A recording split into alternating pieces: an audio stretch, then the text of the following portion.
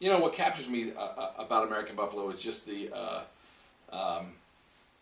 way that the way that there are good things in these guys you could perceive as bad guys. One thing I really like about this play is that there's room for us to like each one of these guys in a specific way.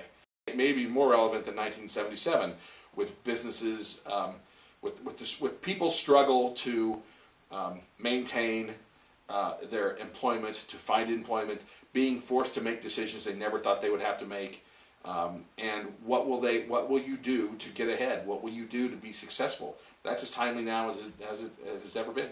For me, what the language means in the play is it's at the root of who these people are. When the play is successful, they're just words in the sentence.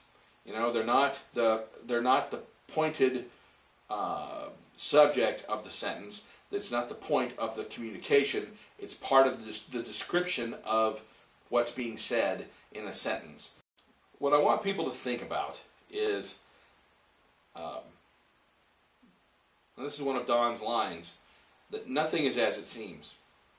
People will tell you anything that you want to get anything that they want. And how do you be honest and fair in your dealings with people while you are still looking out for yourself and taking care of yourself?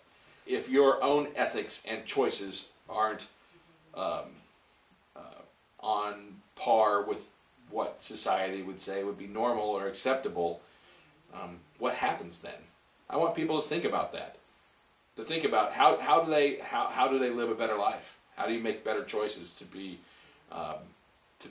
truthful and honest and just and fair with everybody?